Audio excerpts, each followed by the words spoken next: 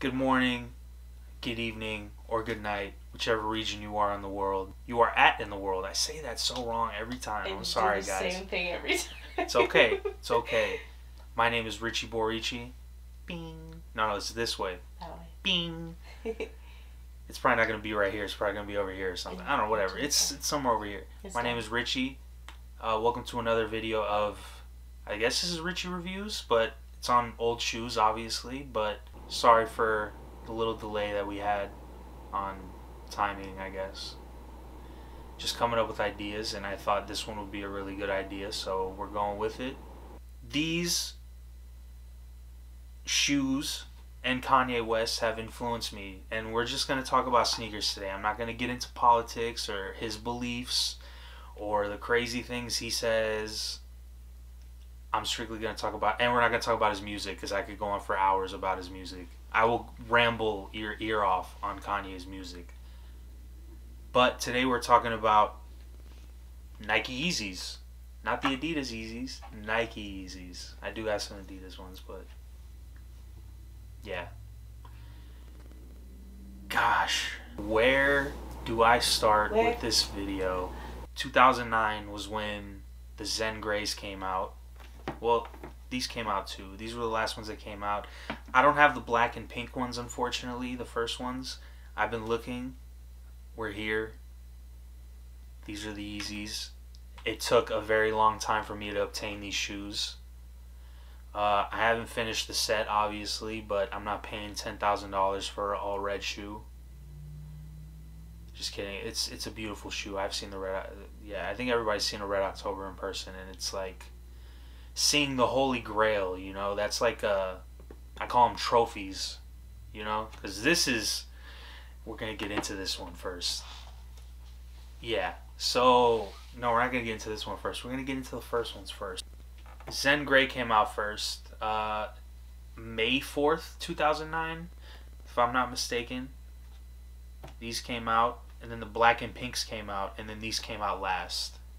And then a bunch of samples floated around like eBay, and you know, the Grammy sample sold for 1.8 million. Holy crap. I was gonna say the S word, but no. It's YouTube, exactly. And then, if I'm not mistaken, these two came out in 2012. And then 2 years later, the Red Octobers came out. And the world exploded, basically, when those came out. The sneaker world exploded. These right here are very worn. They're breaking down. I need a sole swap on them, but I still wear them like a dummy. Look at that. Look at that sole separation right there. That's crazy, dude. There's no stars anymore, but yeah, these shoes hold a lot of anger too, because I never had them back then. Like, it took me almost 10 years to get this shoe and this shoe. It took me like 9 years to get them, you know? And I got these off of GOAT, I think in 2018. I got these off of GOAT in 2018. I got these off of GOAT in 2018. And it took a long time, a lot of hard work, you know? These are like my trophies. These are like things I'm going to put in a glass case one day. And like, if I ever meet Kanye, if that ever happens, or if Kanye, if you're watching right now, please contact me, or tell your manager to contact me. I would just love to talk. Little FaceTime. Like, I don't even want you to sign the shoes. I don't care about that. I just want to talk. See where you're at. But yeah, these are my all-time favorite shoes. The net, the tan, whatever you want to call it. This is my favorite shoe of all time because the details on it is just, and the quality of it. I don't think Nike's made something with this much quality in a while, or if ever, until this point, in my opinion. And you had a great question before we started recording. What was it?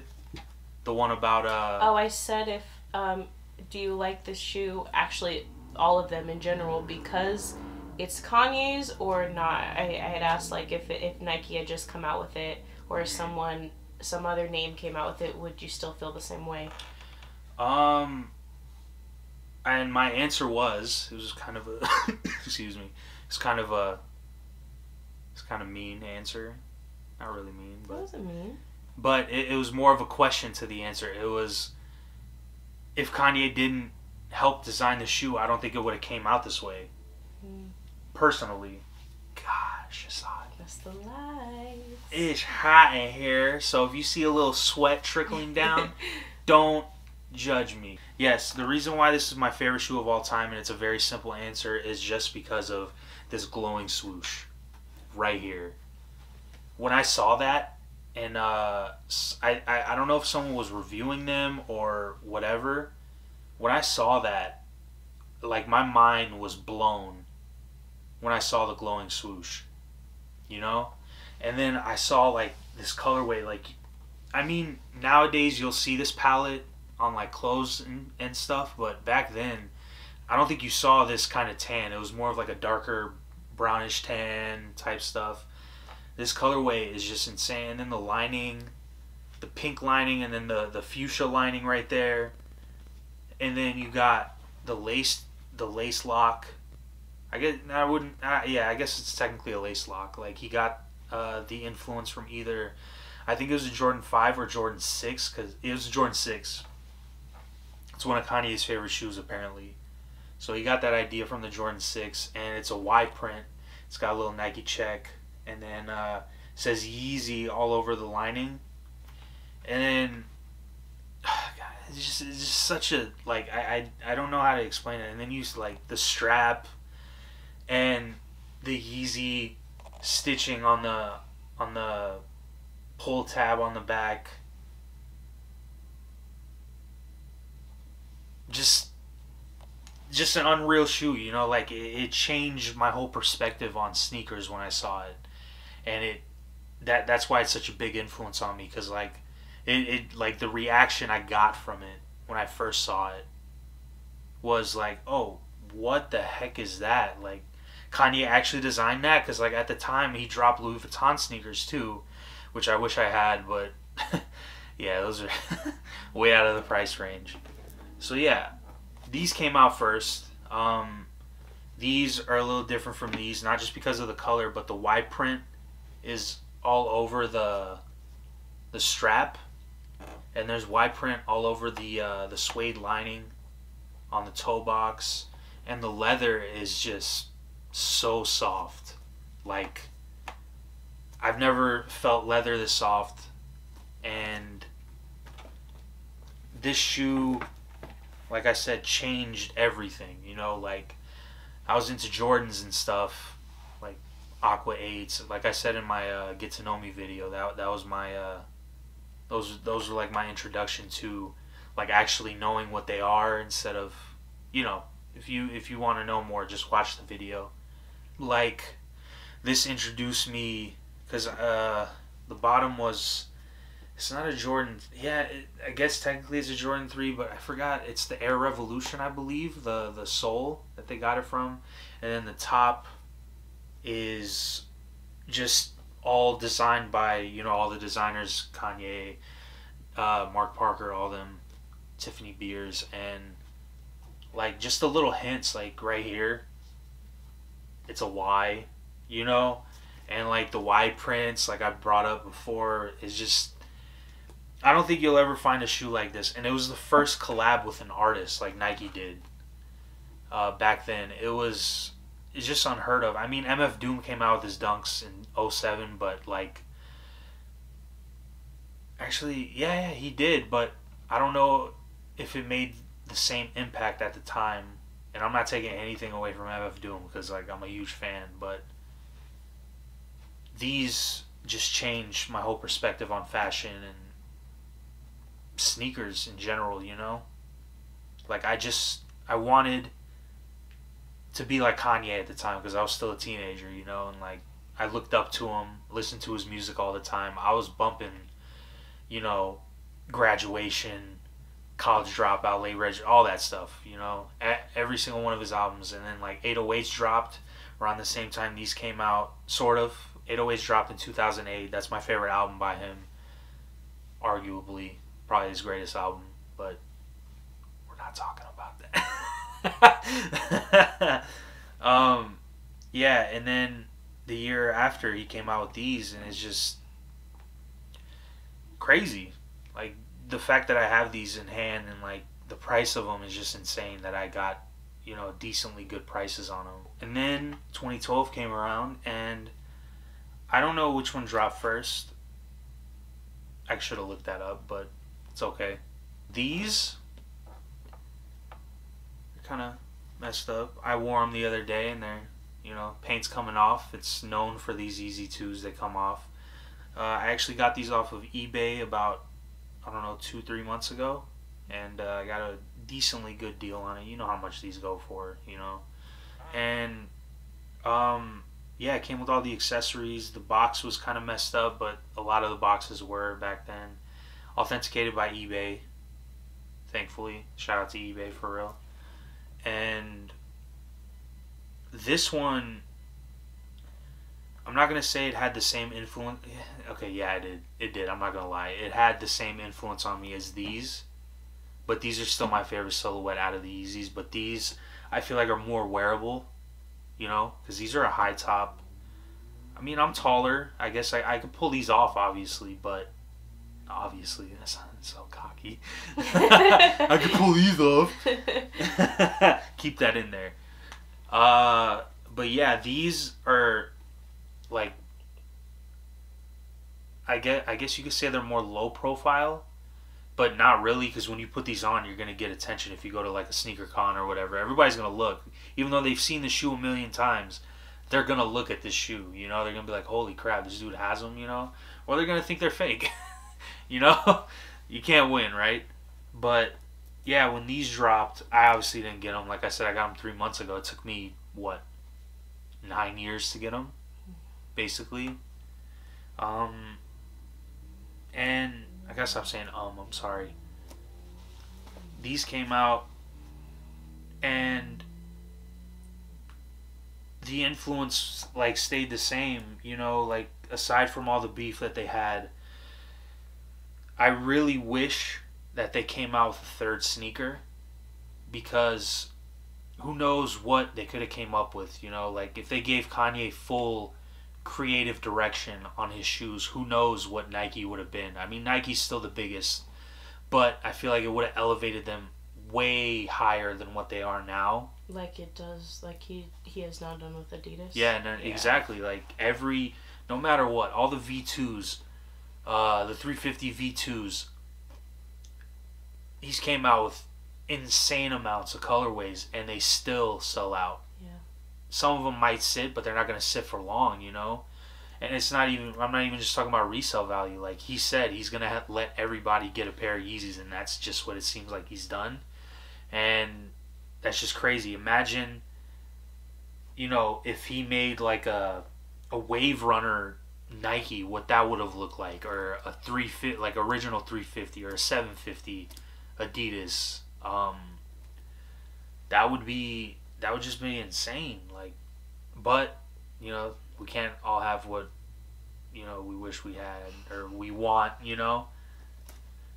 Like he said in the beginning of On-Site, or that sample in On-Site, you give us what we want, it may not be what we need. Kind of like that. And yeah, this shoe is probably not my favorite out of all of them, but I'm glad I have them. And they're easier wear, I guess, because they're sort of white, gray, and obviously I didn't even go into the glow in the dark bottoms on these. Like I went in on these, but like just the glow in the dark on each of these shoes is my favorite. Like this, yeah, the glowing swoosh is my favorite feature. But like if you ask me to tell you like what is my favorite thing on every shoe, is the glow in the dark bottoms. Damn, they're dirty. Sorry guys. I wear my shoes. Yeah, you should. And these, yeah, just the glow in the dark bottoms, the way they, like, it reminds me of being a kid. It's like nostalgic when you wear a glow in the dark shoe, And yeah, it just brings me back to being a kid. That's what it feels like when you had the light up shoes and stuff. Like there's a lot of similarities to the shoe. Obviously the strap, the nice material they use. Like it's not as, this one's not as comfortable as the Yeezy one. Excuse me, but it's more sturdy because these are like, I'm not gonna say flimsy, but like your feet, you got to get like a size and a half down, not a size and a half size down in these. You could and you'd still be comfortable, you know, because they're kind of big. I got a size 12 and they feel like a 13, so like a 12 and a half, 13, you know, and yeah, just the little details on it, you know, like the little lace lock here. It's got the Roman numeral 2 on it. And then, yeah, the strap. And then inside the strap, it's got hieroglyphics. And apparently it says Yeezy on it, I think. The hieroglyphics on it. And then, you know, it came with the gold lace tips. I don't recommend wearing these out, though. Just because I had one fly off. Thank God I heard it, you know. And it came with gray ones too, or like silver, I guess you could say. And then the ballistic material here, I forgot, what is it, canvas, I guess you could say, ballistic canvas, I forgot the real word for it. And then the suede is really nice around the toe box. Like, they're similar in ways, but they're very different. You know, like the little details. It doesn't have a pull tab on the back, but it's got the spikes, which I really love. These are what make it stand out. And then the scales on the side are just like insane, you know? Like it looks like real anaconda skin, but it's not. Thankfully. Shout out to all the anacondas. Shout out to Nicki Minaj. Oh man, that's funny. Okay. And then yeah, like the soles are different. Obviously, these came from Andre Agassi shoe. I forgot the name of it. Sorry, guys. I'm very knowledgeable, but you know, I don't know every single shoe that it came from. I think if I did more research before the video, whatever. All right, guys. Now, last but not least, my prized possessions, my holy grails. What else do I say about the shoe? This shoe is just trophy. A trophy, yes. This is 100% a trophy. I have no clue. Okay, look. If you told me 10 years ago I would have had this shoe, I would have told you you're an idiot, or I would have thought you were crazy. You know, like I never in my life would have thought that I have a sample Yeezy, a Nike Air Yeezy, in Kanye's size. My size too. Like, the guy I bought it from, I bought these off eBay also. He said that his friend gave it to him because they owed him money and they got authenticated and everything, so I know they're real. But I don't know who wore them. Like, who wore them before he got them, you know? And it's not that he wouldn't tell me, he just didn't know. So, I don't know if Kanye wore these, or if someone in his camp wore these, or like one of his security guards, or just someone around him. Like, I sound like such a fanboy. Like, it doesn't matter, you know, but... Yeah, but the thought of yeah, it is really cool. Yeah, exactly. And these just... like, I don't know. It's like, it just shows me... I'm trying not to get sentimental about it, but... like, hard work does pay off if you strive for it. You know? This took me years to obtain, and it just means a lot that I have this shoe. And do you think we should compare? I don't have the release pair. This is, like I said, a sample pair. And they feel a lot heavier than me. Not a lot, but just like a few ounces heavier, you know? And it's just crazy. I don't know how to get into these. Like, you just... that can be for a whole nother video. Yep. To be continued. Beep. We could, yeah. My next video is probably going to be like a full, thorough review on these. And like I said, if anybody in Kanye's camp is watching this, please let me know whose these were. Because a sample Yeezy in his size, like, maybe these were handed to him and he was like, okay, these are cool, or they were in his closet, someone took them. I don't know, man. Like, let me know. Please let me know. Yeah, so second video is going to be a more in-depth review on these. But I basically got it on these. But these, just the fact that they're a sample, size 12, is just insane that I have these in my possession. And forever grateful for them. They mean a lot. I appreciate you guys watching the video. Like it. Stop saying man. Jeez. I guess I gotta work on my speech. But like this video. Comment down below what your favorite Kanye sneaker is. It doesn't have to be Nike. It could be the Louis Vuittons. It could be the Bapes. It could be the Reebok ones he came out with. It could be any shoe that he designed. I already said Louis Vuitton, huh? Yep. Not Reebok. You said Reebok. Adidas. Adidas, yes.